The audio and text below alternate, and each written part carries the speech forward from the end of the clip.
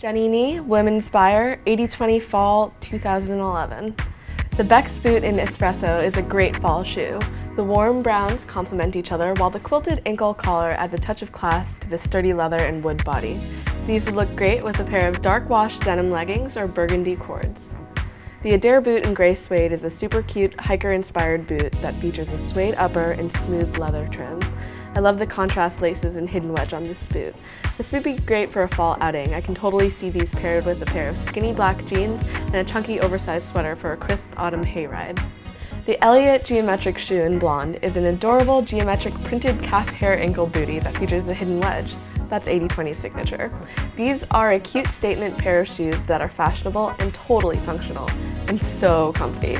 Paired with sheer tights and a sweater dress, these are great for running to class or lunch with the ladies.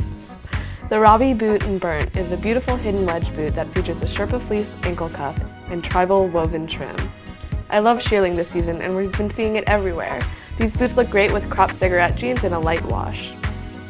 The Kip shoe in black and pink is a gorgeous leather and suede wedge boot that feature a neon pop panel and wrapped ankle buckle strap. These are a great pair of going out shoes, and the pop color really adds flavor to an all-black outfit. If you're anything like me and tend towards the more monotone shades, these shoes are an easy way to throw some color into your palette. Thanks for checking in to this week's Ladies Buyer Wire, and for more fantastic footwear, check out the 80/20 brand page.